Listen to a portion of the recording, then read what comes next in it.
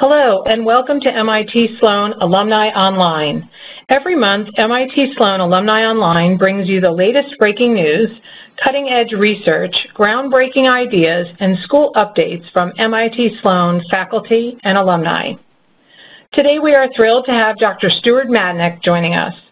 Dr. Madnick is the John Norris McGuire Professor of Information Technologies here at Sloan, and he is also a Professor of Engineering Systems at the MIT School of Engineering.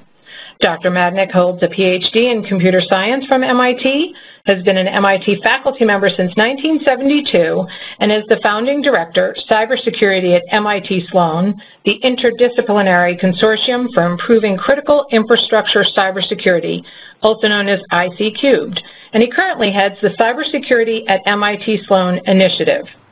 Dr. Madnick's involvement in cybersecurity research goes back to 1979 when he co-authored the book Computer Security.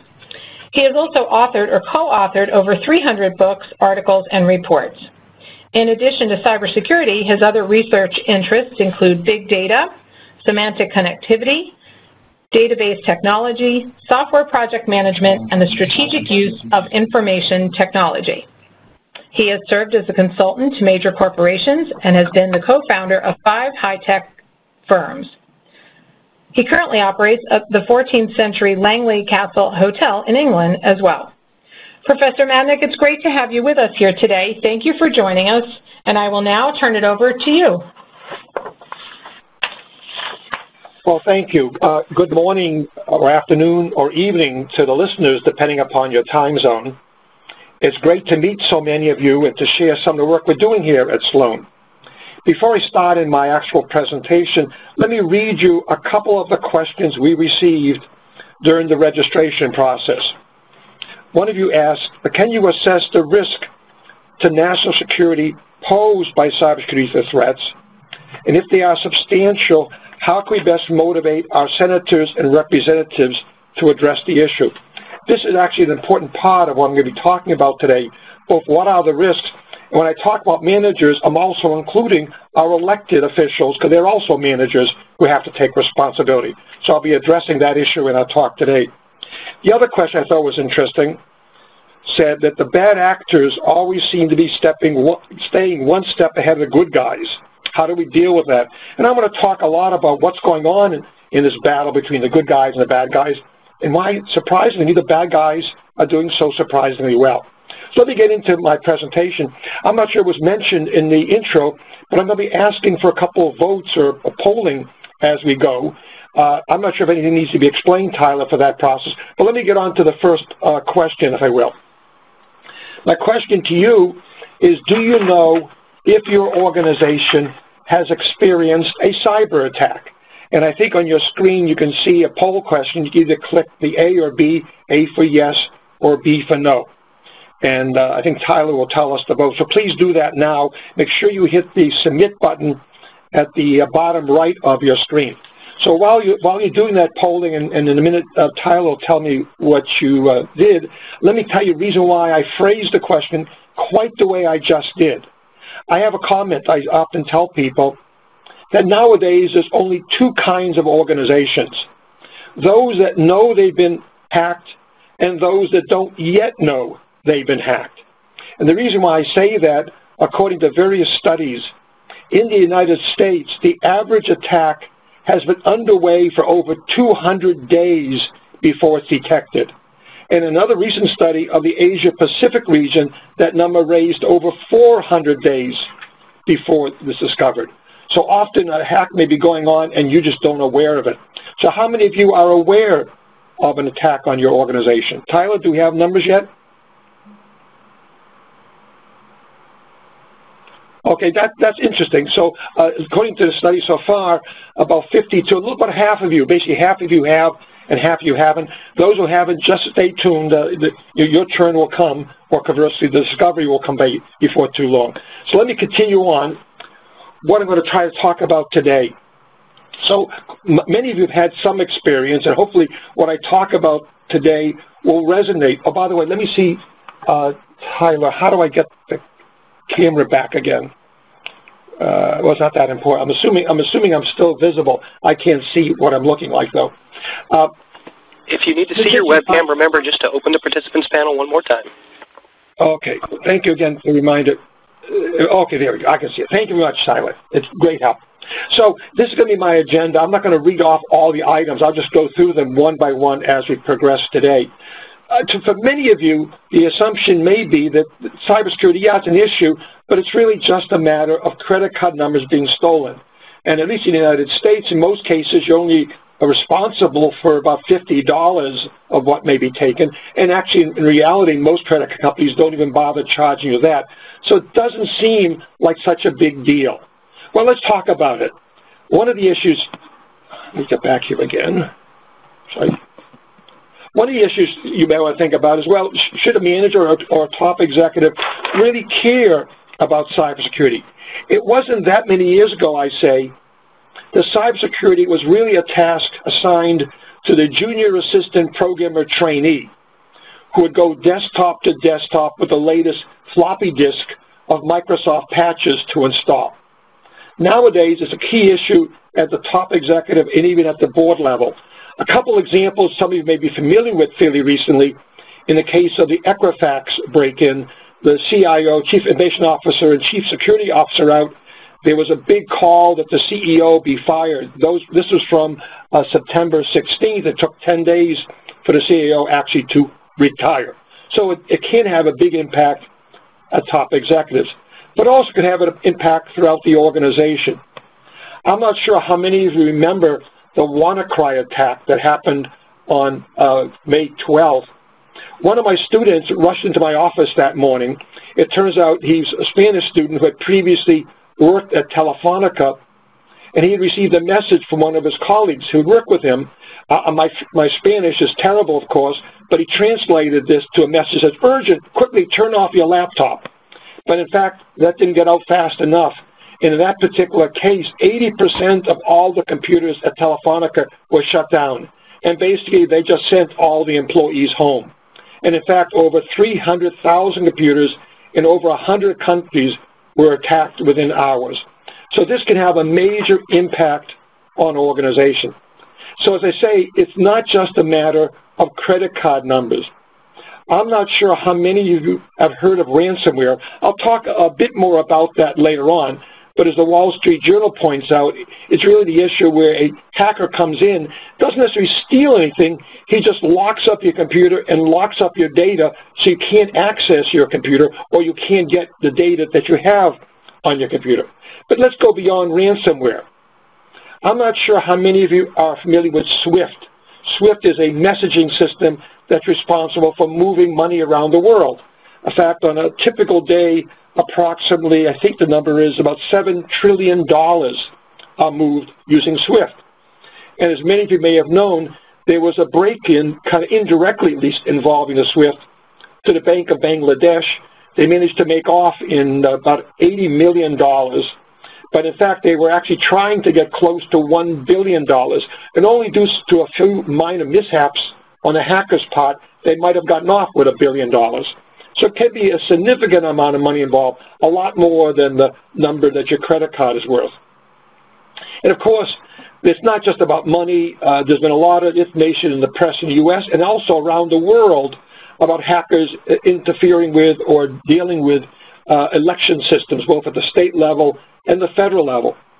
But the thing I really want to stress, these are all issues regarding money.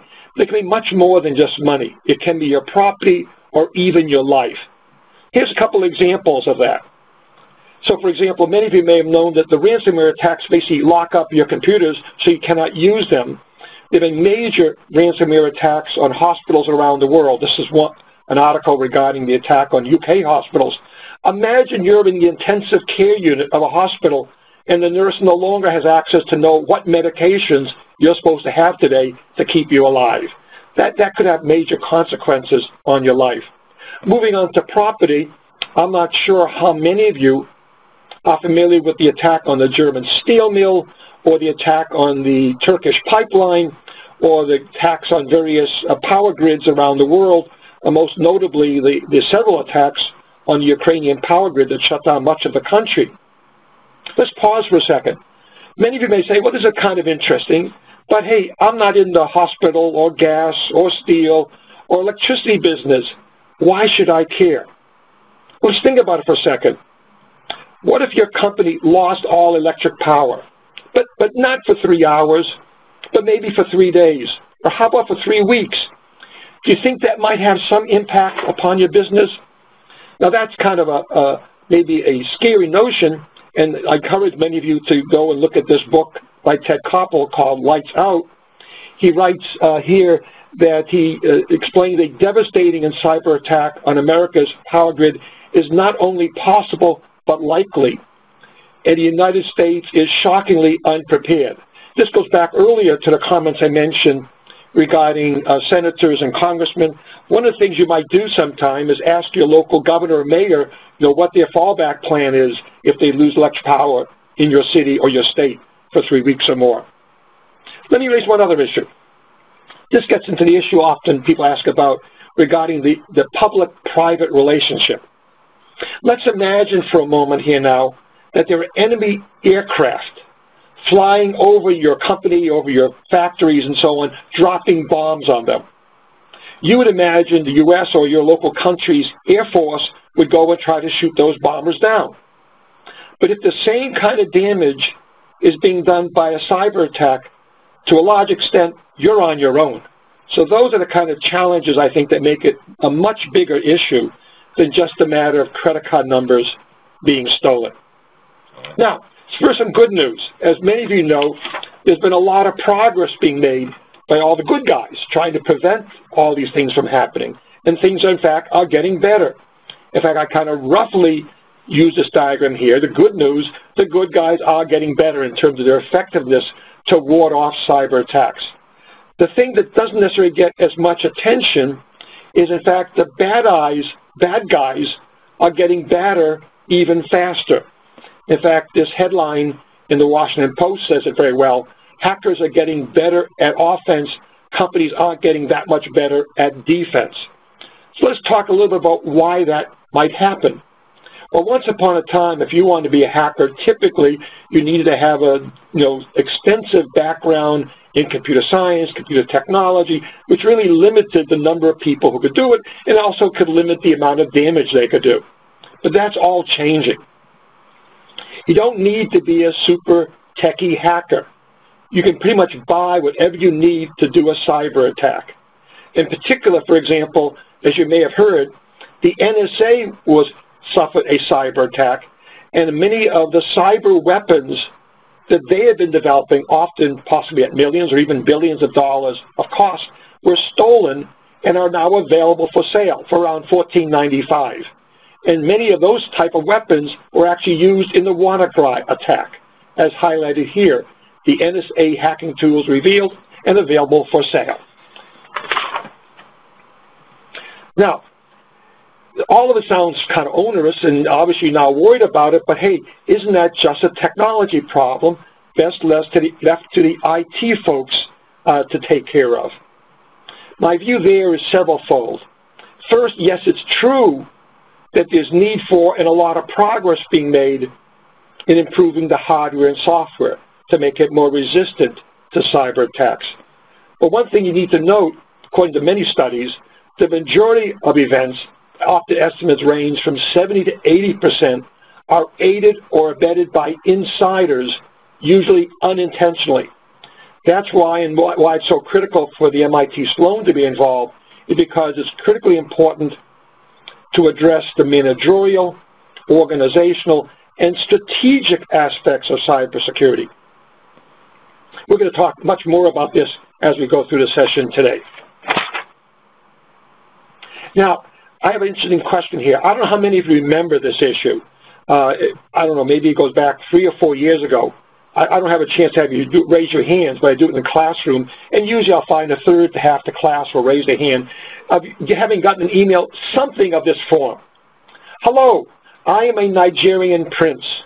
I just inherited $100 million. I'm so happy with my good luck, I want to share it with the world. Now, I was surfing around on the internet and I came across your name. You seem like a really good person. I would like to give you $1 million. All you have to do is pay the gift tax on it, etc., etc. Okay. Now, hopefully, not too many of you have got those, and for those who got them, hopefully you didn't necessarily click on them. But this is often an example of what's called phishing. Now, there's a great title that Gardner came out with a report. I wish I had thought about that in advance. The title was "Prevention is Futile." Those of you who have dealt with phishing in the past, or Star Trek in the past, are familiar with the notion of the Borg, where the resistance is futile. So the question is, phishing. Phishing is those kinds of emails I just talked to you about. And those are, I call mass phishing, the Nigerian prince kind. And those have an open rate of around 1 to 3%. There can be better crafted phishing ones that you may have seen. A notice from the help desk saying we're updating our system. You need to do certain procedures in order to validate it. So those have a slightly higher hit rate. But now I have my second poll question. How many of you have heard of or know what the term or what the notion of spear phishing is? I'll give you a minute or so to be submitting your answers while I do this. But the key idea I'm trying to get to is that there's many different approaches that basically involve what are often referred to as using social engineering to deal with it. Not breaking cryptographic codes, but basically tricking you into doing things you shouldn't do. I don't know how many of you have been at a building or a housing complex where there's a note in a door that says, "Do not let strangers in." But you open the door and someone's right behind you. How often do you slam your door on that person right behind you? Tyler, do we have any count on the spear phishing question?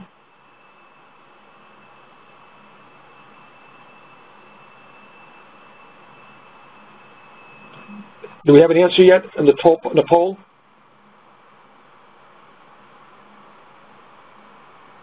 Okay, so it looks like, actually, we're pretty good. It looks like about 40% of you know of something about spear phishing, and likewise about 30% have heard about it, and about 30% of you have no idea what it is at all. So let me tell you what spear phishing is, and for those who know, let me kind of elaborate a little bit more about it. Spear phishing is very targeted email. The classic case is an email apparently sent from the CEO to the CFO. This is something like, we have a major new project underway. It's very, very important, but also, of course, very, very confidential. But we have a law firm we retained to help us with this. It's very important that you send them $50,000 today. And by the way, I wish I would have called you, but of course, I'm at a conference today. I really don't have access to a phone. What would you do if you're the CFO? Now, if you're not too careful, you might just send the money right away. But let's say you've heard of spear phishing and you're a bit cautious. So you call the CEO's office, and the secretary answers the phone, and guess what?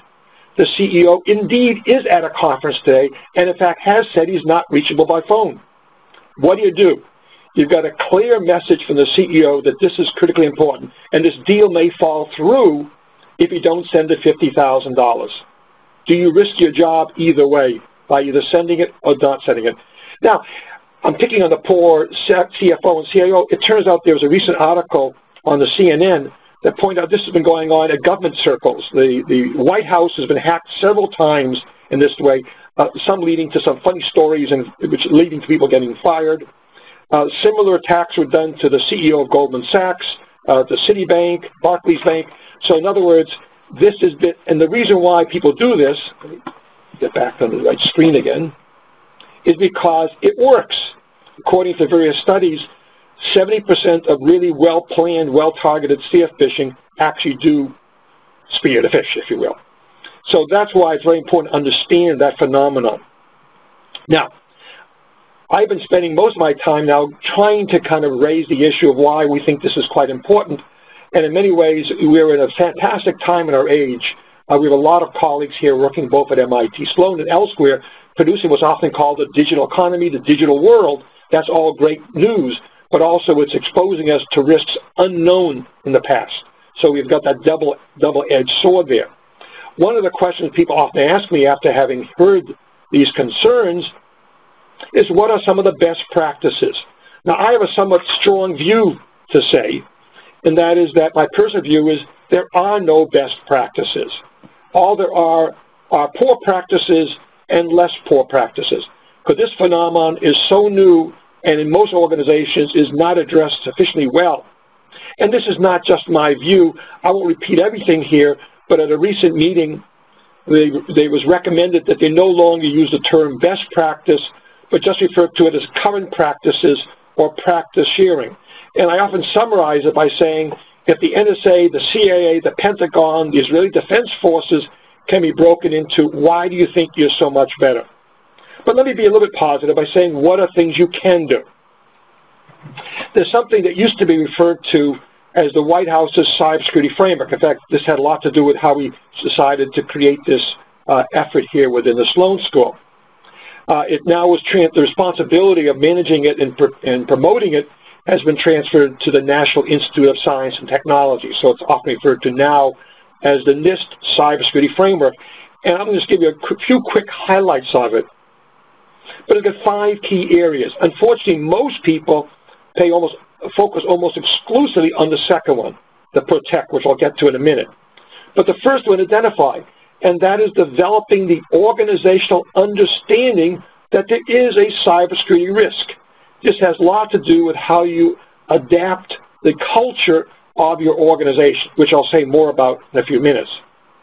As I said, a lot of effort is going into appropriate safeguards, and of course that's a great thing to do to make your system as resilient as possible. Even as an interesting side effect, you probably have all heard the joke about 2 hunters in the woods, and all of a sudden a bear comes out of the woods, and one hunter starts running, and the second hunter says, hey, you can't outrun the bear, and he says, all I got to do is outrun you.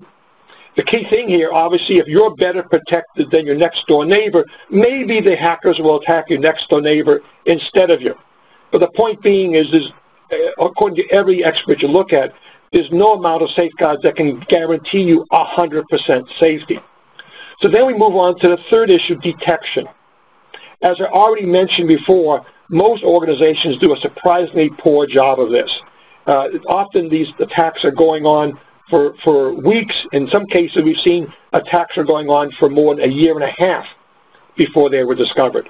So being able to detect that a hack is going on.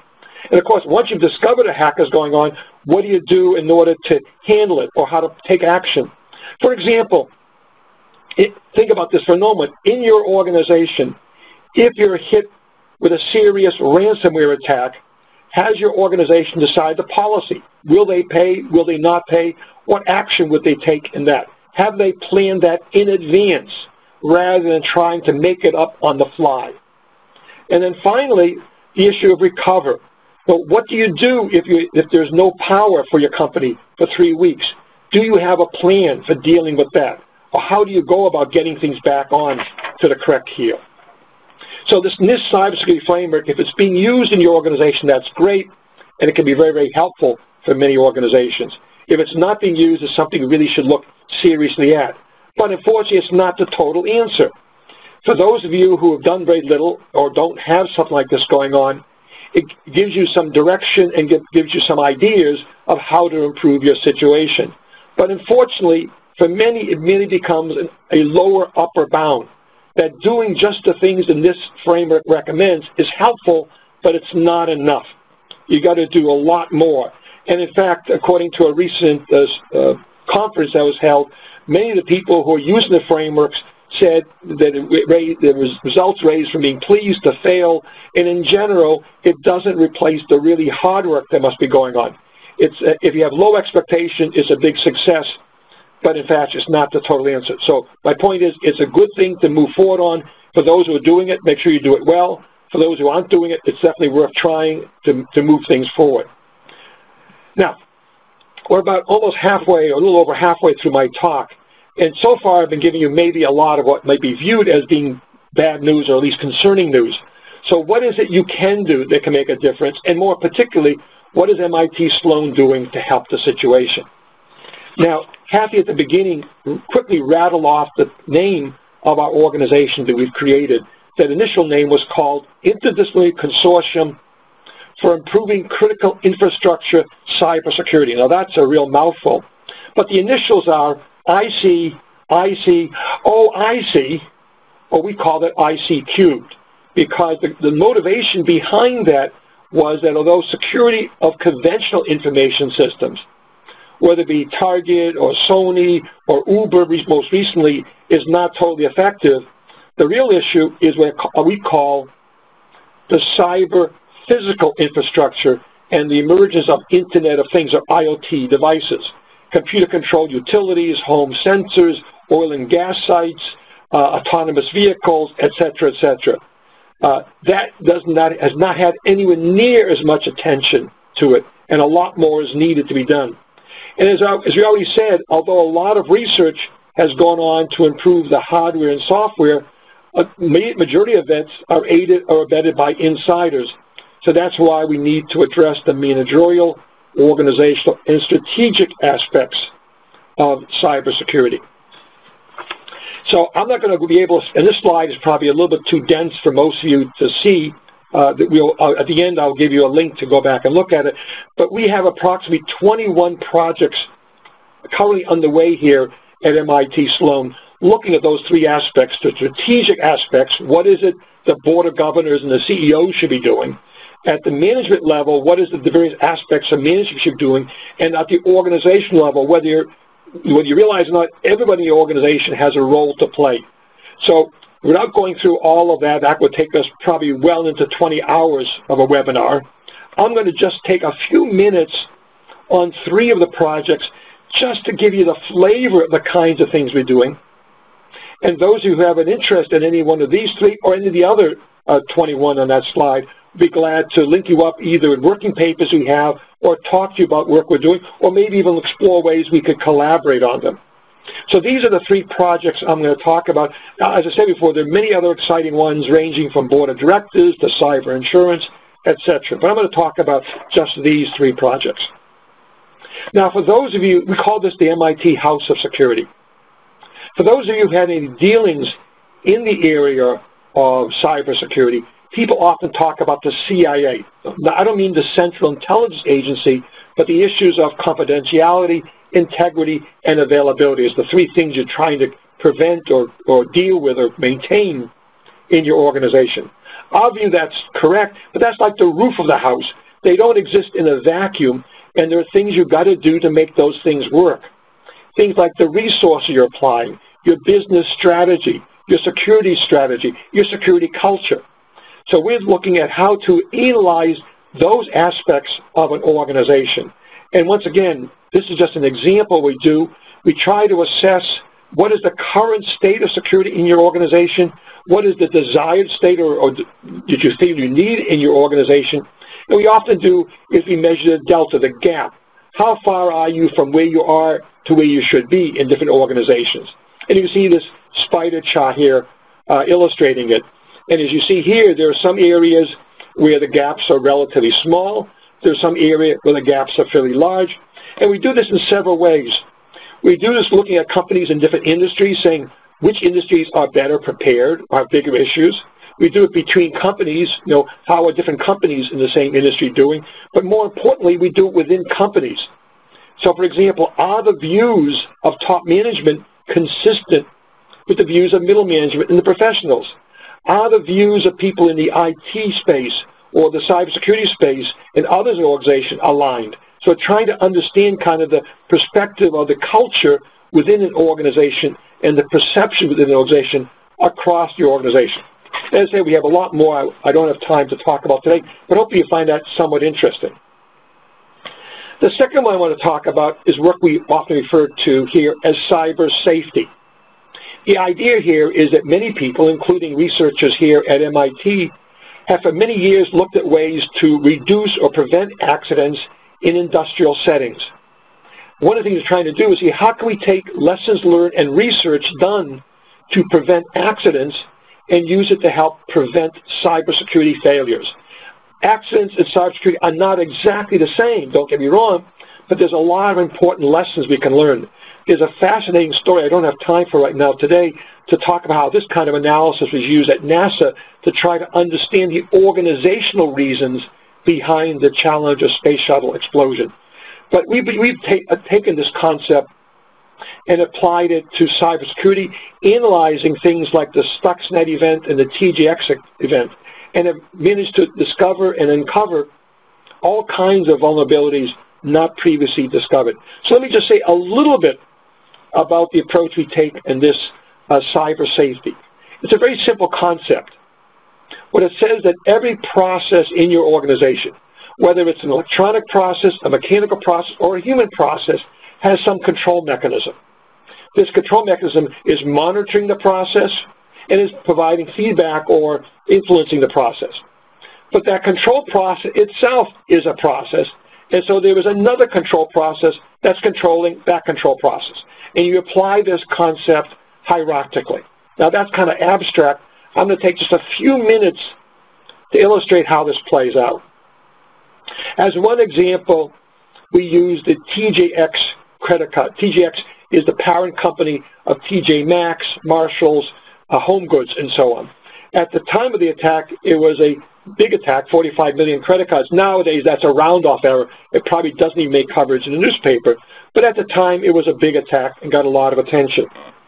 When we use our cyber safety analysis, we end up in a diagram like this. Once again, probably too dense for you to see, but people often focus on a little red circle at the bottom, over the circle. That's where the event took place. But just like on the Challenger space shuttle, all the attention was focused on the O-rings that fractured and caused the explosion, not on all the events that led up to the O-rings event. Let me jump real quickly way up here to the top left of the slide. State legislature. What in the world does the state legislature have to do with a credit card break-in in TJX that initially originated at a Marshall store at a shopping mall in Florida?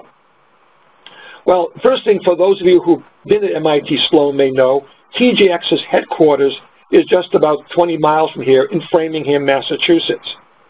The thing you may not know, there's something called PCI DSS, Payment Card Industry Data Security Standard, which is a recommendation that credit card processing, like retail organizations, should follow.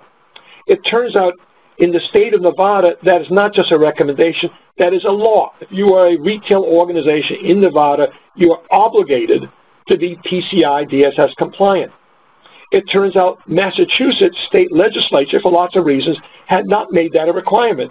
And it turns out that TJX was not PCI DSS compliant. So the action or inaction of the state legislature, not the only factor, but it played a contributing factor to what happened. I'm going to skip over this diagram here, which goes through the step-by-step process by which we do our cyber safety analysis, and just jump to a few interesting insights that came out of it. Most organizations actually incur much increased cybersecurity risk when they change their state of operation. In the case of TJX, it was one of the first retail organizations to go heavily into Wi-Fi, which made it much easier to move around point-of-sale stations within the stores without having to rewire it and so on. So it was a great technological advance, just like there are many technological advances being done most likely in your companies. But as a result, prior experiences with cyber risks were not well known, and prevention of cyber risks were not well known.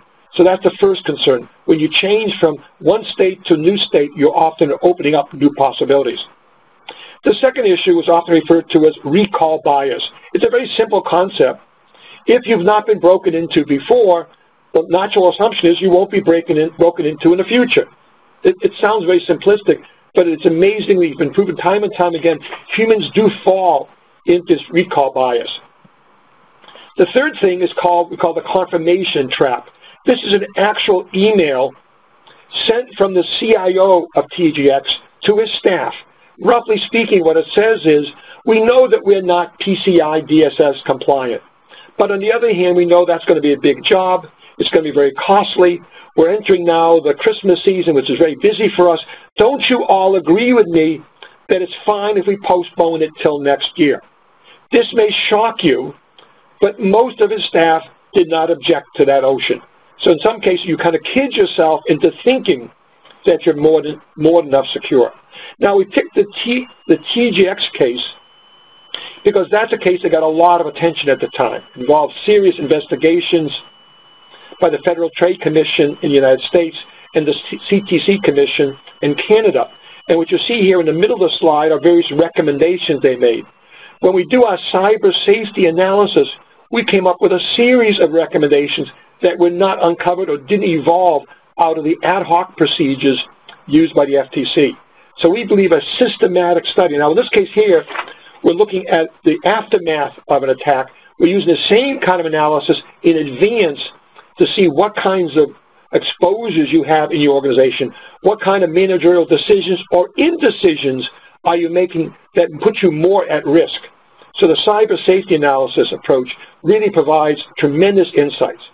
I have one last example to put up, and this is also going to be our third and final poll question for today, and that is, how many of you have heard of a bug bounty program or know what a bug bounty program is? So we'll take a minute or so to let you answer this question. But while you're answering the question, let me just give you kind of an assumption about, well, let me back up and let you answer the question first before you bias you. The question is, and this relates to another issue, it has to do with workforce. I don't know what the situation is in your particular company. There was a study done that said that by the year 2020, which is not that many years away, is estimated to be over a 2 million person shortfall of cybersecurity workers, both in government agencies and in companies. So the question, we're looking very much at various ways, novel ways, both to train people faster, as well as novel ways to deal with this possible shortage of cybersecurity workers. So Tyler, do we have the results of the poll yet? I don't see the results yet. Let me just continue. Oh, yeah, okay. So it looks like about 35% of you have heard of it, and about 65% have not. So let me explain what a bug bounty program is. As I explained it, this may ring a bell to you. The idea is a company will offer a reward, much like the old days of reward posters for criminals. You post them at the post office. If you happen to find this criminal, report him to the police, you will get a reward. The same idea here. You as a freelancer, you on your own, if you find a vulnerability in one of our systems and report it to us, we will give you a reward. And there are hundreds of companies now running them. There's a company called HackerOne that runs bug bounty programs, actually I think for well over 100 companies now. So let me give you an example of the issue of this regard. The Department of Defense previously, over 3 years, had hired an outside vendor to analyze its systems to try to find cybersecurity flaws in its systems. And it found about 10 vulnerabilities, and it cost the DoD about $10 million. But then the Pentagon offered a Hack the Pentagon program. We're invited 1,400. These are often referred to as ethical hackers, often known as white hats. These are people who had participated in such bug bounty programs for other companies. And 250 of them found at least one vulnerability. And of those, 138 were found to be unique, legitimate, and actionable vulnerabilities. The total, and this was done in 3 months, and the total cost was $150,000. Now, for those of you who are mathematically astute, if you have a choice of spending 3 years and $5 million to find 10 vulnerabilities, and the other option is spending $150,000 in 3 months to find 138, I'll let you decide what sounds more attractive. I'm not trying to say that either one of them necessarily is the right answer for your company, but it definitely indicates that there are creative ways, new ways to approach this problem that companies haven't looked at before. Now, I want to end in the next 3 minutes to give us about 15 minutes for Q&A. So let me summarize with a few conclusions. As I often, the good news, as I said before, there's an increasing amount of automation, computerization, digitization, call it what you want to. Many of you may or may not be familiar with this term Internet of Things or IoT, but the idea being is computers are being put into almost every device you can imagine. I jokingly said to someone once that there'll be computers in almost everything except bricks, and he showed me an article about smart bricks, so I may be wrong there. The funny story, maybe I'll call it a funny story, was that there was an LG refrigerator, computerized, Wi-Fi connected refrigerator, so when you're shopping at the supermarket, you basically could look inside your refrigerator at home and see whether you're running low on milk or eggs. Sounds like a great idea. The thing that one person didn't realize is that the refrigerator had been hacked, and while pumping out ice cubes, was sending out pornographic spam. So there's a whole bunch of things that we've never seen before that are coming to our rep. And so I often say this creates a tremendous increase in attack surfaces, leading us to the concern that the worst is yet to come. But as I said before, you and your organization can be better prepared than others. But the important thing for you and your colleagues to know is management, not just the IT folks, not just the computer folks. Management needs to take an important lead and an important role. I think I'm almost just about on time. I will note those of you who have a lot more questions, as I said, I apologize for having to compress an awful lot into about 40 minutes. We do encourage you to either go to our website, ic3.mit.edu, or contact either me or Michael Siegel or Kerry Perlson, my other directors. I will now open this up for questions. I think maybe Kathy has a few she wants to pose. From you. Thank you, Professor Madnick.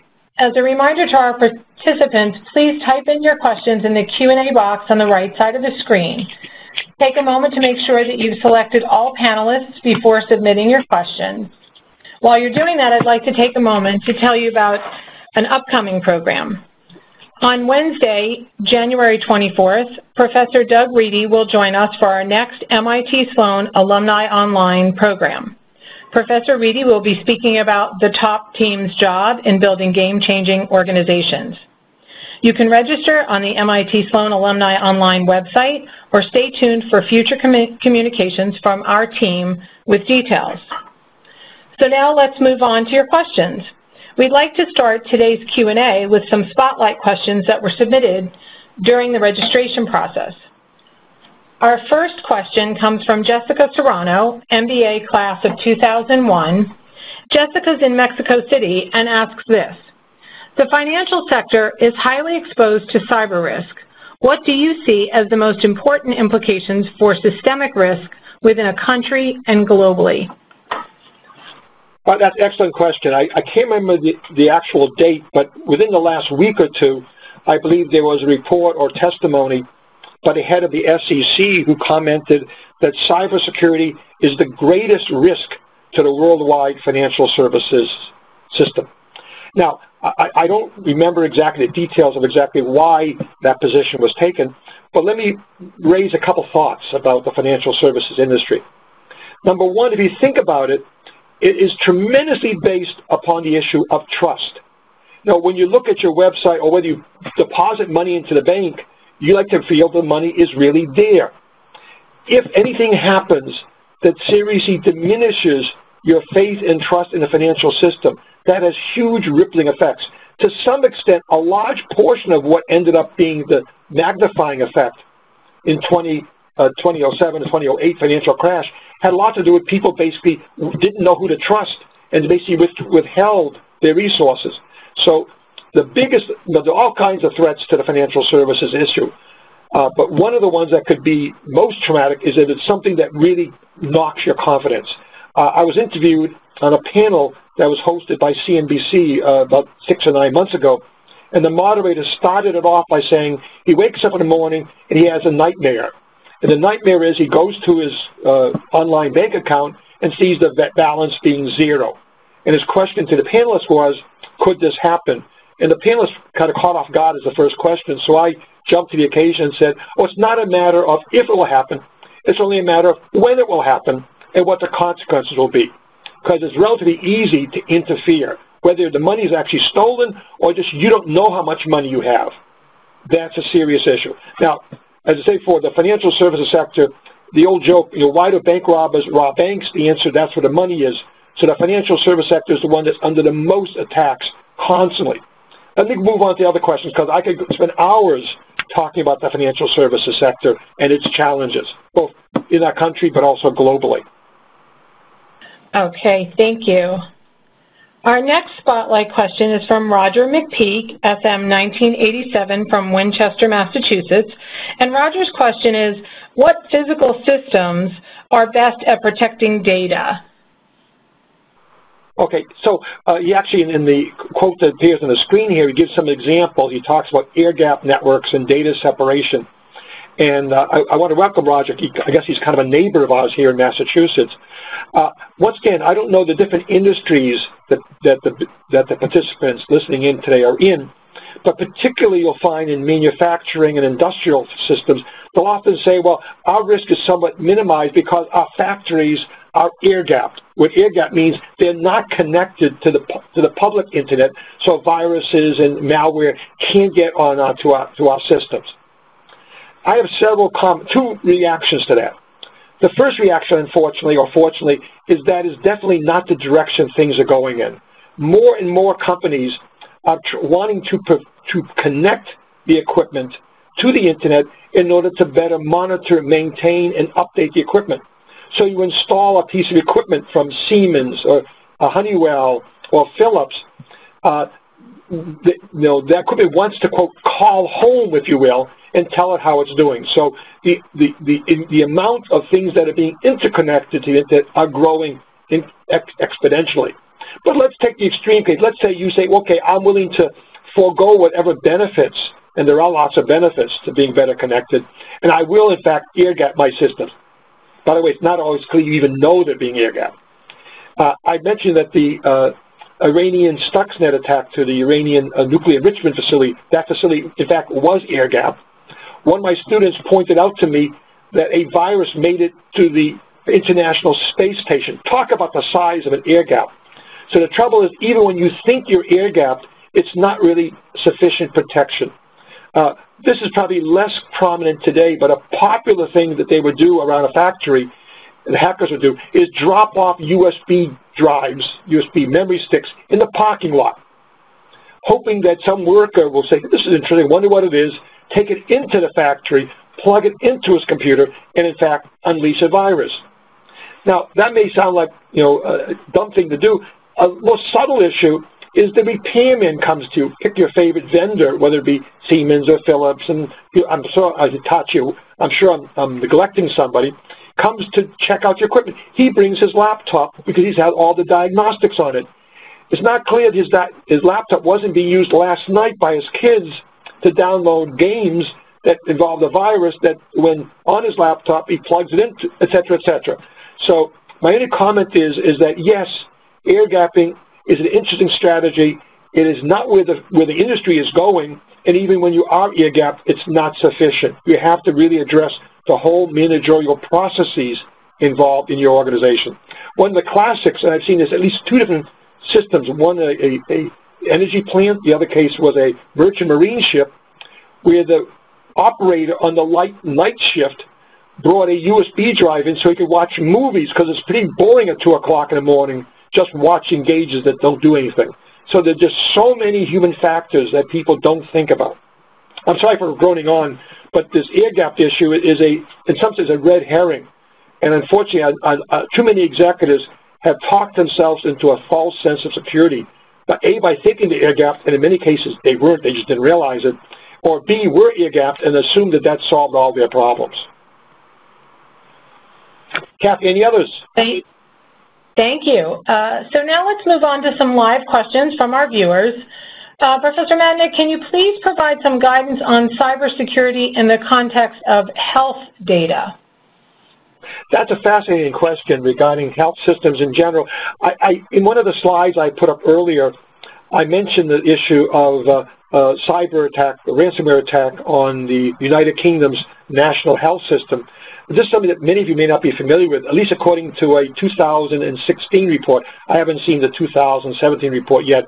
But in 2016, 88% of all cyber attacks in the United States were to hospitals. For two reasons.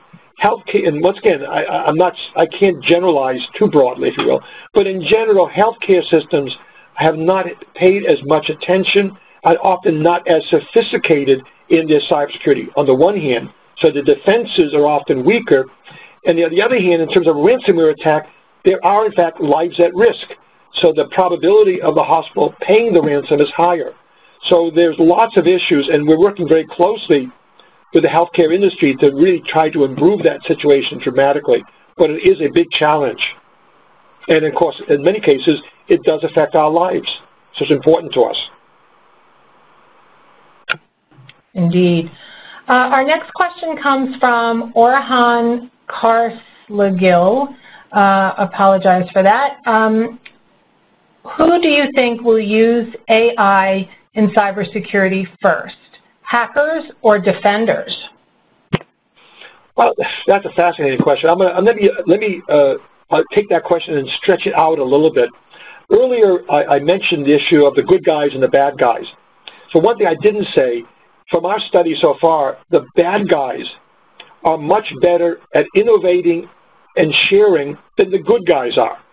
You know, if your company is attacked, and if it's a credit card type theft, you are required by law to notify credit card people. But if you're a German steel mill and you're melted down, there's no law that says you have to go and publicize. In fact, that German steel mill still denies it even happened, even though it was reported by Bloomberg. So the good guys, in many ways, have lots of impediments to sharing knowledge. The bad guys are exactly the opposite. Reputation is golden.